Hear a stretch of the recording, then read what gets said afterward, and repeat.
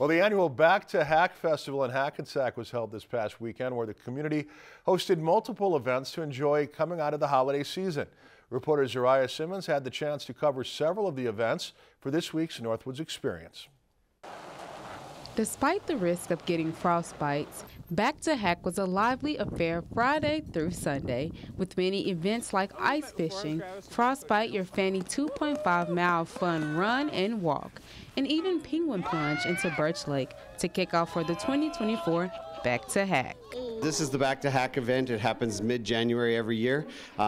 It's an effort up by our local chamber office, which we're standing in. It's a beautiful office here right on the shores of Birch Lake, and lots of great volunteers make this happen. We got Legion and sponsors like Joe Bilo and their Bill Hansen group with their sauna today for the jumpers to get warmed up in when they jump in the lake today.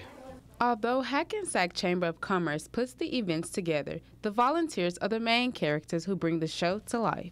Jay the Penguin has been the Penguin for several years, and getting people to jump in the lake for fundraisers for establishments in the community is his biggest achievement. Well, every year we do the annual Penguin Plunge, which we just got done doing. We had 10 teams that jumped in beautiful Birch Lake. The water's a little bit cool, but they do it as a fundraiser for different organizations in our community. So, and we just have a lot of good things going on here today. Not a lot of people jump in the lake in January, and that's what we do. And we also have a good community support. Back to Hack brings people from all over to enjoy the community of Hackensack and build bonds of possible fellowship within the town. It brings lots of people, camaraderie. A lot of visitors come to town.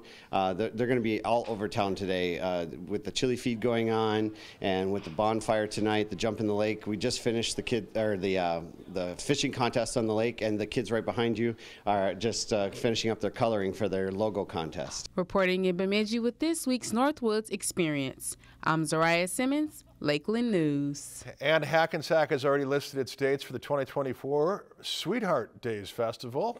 Lakeland News is member-supported content. Please consider supporting Lakeland News today.